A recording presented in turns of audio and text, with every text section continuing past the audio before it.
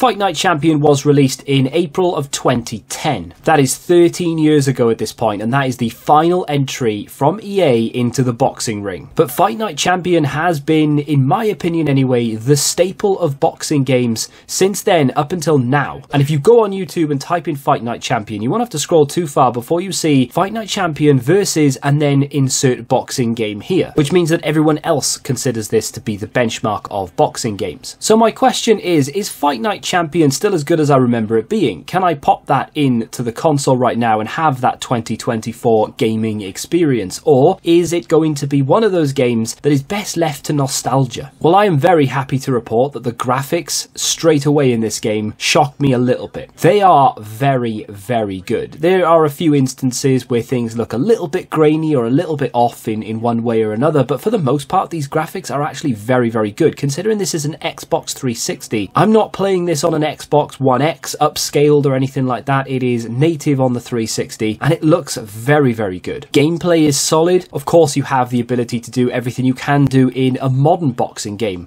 such as duck, block, bob and weave. There are a whole host of different punches you can throw. The roster of fighters is very, very good. Of course, it's very outdated at this point with absolutely no modern fighters whatsoever, which doesn't bother me personally as I'm not a massive boxing fan, but of course that will annoy the average boxing fan, I'm sure. And that's the advantage that a game like Undisputed will have over Fight Night Champion. Now, the online for Fight Night Champion is still going, and that of course is one of the game modes that you can partake in. Now, I have only ever fought online once or twice, and that was all the way back in 2010. Fighting other people online for some reason is just not something that I'm that interested in, and I didn't give it a go this time around either, but I do know that the servers are still up and fully functional. You are of course able to jump into an exhibition match against the AI, choose your fighter, you can choose the AI's fighter and the amount of rounds that you want, and away you go. There is of course a legacy mode as well, which is essentially you create your own fighter and carry him through all the way to be the world heavyweight champion or middleweight champion or whatever weight you decide to choose. And that is a very in-depth career mode essentially, and that is probably where you'll have most of your fun and spend most of your time if you're not playing online, that is. But one thing that makes this game stand out above all the rest, and I don't think one thing that will be ever rivaled by another boxing game, is Champion Mode. This is a story mode like no other. Now, in a sports game, you've had it in the past with FIFA trying to jump into it with The Journey. You follow Alex Hunter and his story from being a youth player all the way up to a Champions League winner, for example, and it's decent for the most part, but you do go a long time playing game after game after game with absolutely no cutscene, and it does drop you in and out of the immersion quite quickly. But with Champion Mode in Fight Night Champion, you are never out of that immersion. From the cutscene going into the fight to the commentary, which we'll touch on a little bit more later, it always keeps you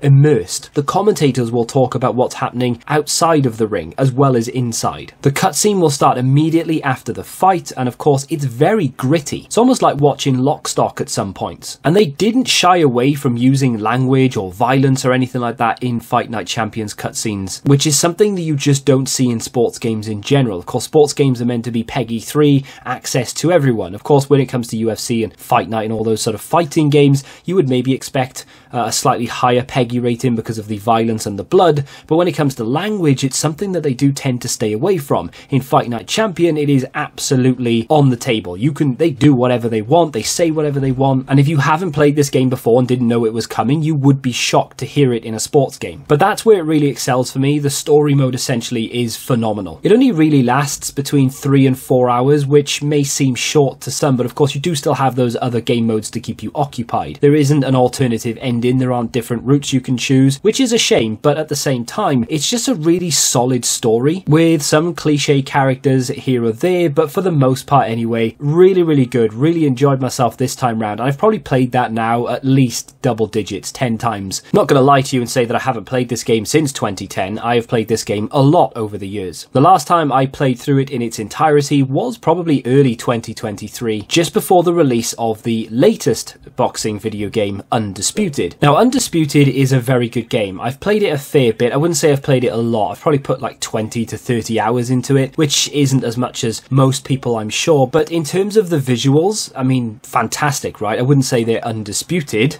Oh dear. But they are very, very good. And the gameplay is pretty solid as well. But the one big thing that I take away from Undisputed versus Fight Night Champion is the fact that we are sat here comparing these two, and they are 13 years apart across several different generations. That is just outrageous. I don't think you can say that about any other video game. I don't think there's any other video game ever released that would hold up to a modern video game, not only in gameplay, but in graphics as well. Now, if you put Undisputed and Fight Night Champion side by side, I'm pretty sure you can tell the difference between the two, but at first glance, maybe not so much. And that is just testament to how well Fight Night Champion was made. If I had to choose between playing Fight Night Champion or Undisputed, I would absolutely choose Fight Night Champion. Now, the plus point for Undisputed, of course, is that this game is still being worked on. It's still being updated. I'm not sure if this is a full release or it's still in the beta stage. Now, there is supposedly at least a single player being released for Undisputed, and that is still being worked on. It is slated for a 2024 release, so we may have to revisit that. But the most amazing thing here really is that, yes, Fight Night Champion still holds up today, 13 years later. And not only does it still hold up and it's still playable, it is still the very best boxing game we have available to us. Now, the commentary in Fight Night Champion is something that I think goes a little bit under the radar for most people who make these type of videos, or even will go back and have a look. I play a lot of one particular EA game, and that is FIFA, and the commentary grates on you after a while. They use an awful lot of the same lines. Some of them are just not relevant to what's happening on screen, but when it comes to Fight Night, there's something just that little bit different. I sat down to play the entire story mode in one sitting, and I didn't hear that many repetitions in the commentary. There were a few, of course, because Andre Bishop apparently has to throw combinations to win a fight, and that is a line that you'll hear a lot. The other day when we were talking to Andre Bishop, he said to have success in this fight, I have to land combinations.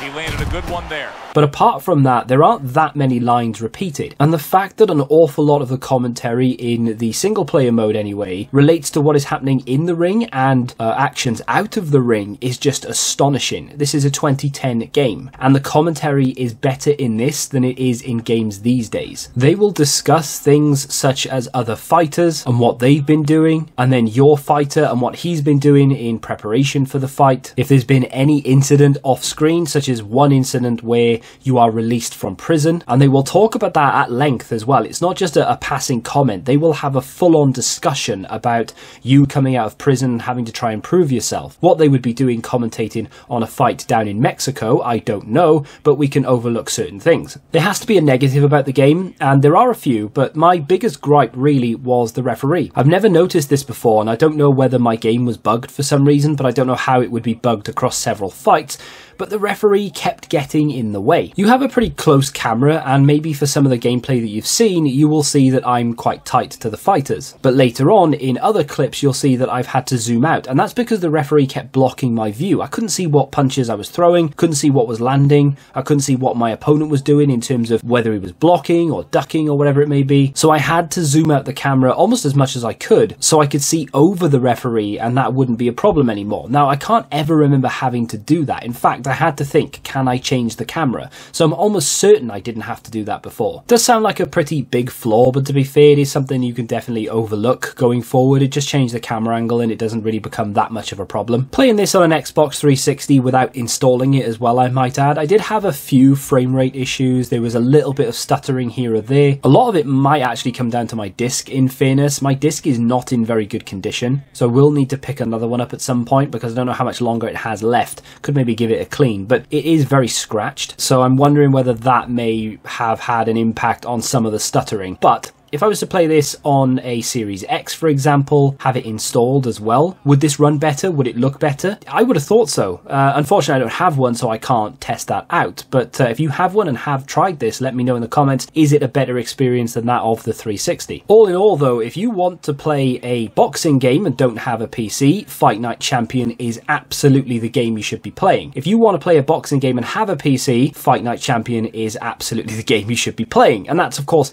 my personal opinion. You're entitled to yours, and that is kind of what the comment section's for. But not only that, let me know why you prefer Undisputed, or for that fact, any other boxing game that's ever been released. Maybe you're a Fight Night Round 3 kind of guy for some reason. Let me know in the comments if you prefer that one. It is a bit of a shame that EA didn't go on to make further Fight Night games, but having said that, this is, I think, the pinnacle of boxing. I don't think they would have made it any better had they made a Fight Night Champions, for example. Especially nowadays, I don't think they would have put that much focus on the single player. They would have tried to monetize in-game transactions and things, because that's just the EA way. But I don't think they would have put that much time, effort, and grit into a single player mode, and I've mentioned that a lot in this video, but I do think that that is a big selling point of Fight Night Champion, and definitely one of the reasons why you should pick it up. And I think it's only like £5 or £6 on the Xbox 360 and of course the PS3. Let me know in the comments what game I should look at next in 2024. If you want to check out another video from me, you can click the center of the screen, and until the next time, goodbye.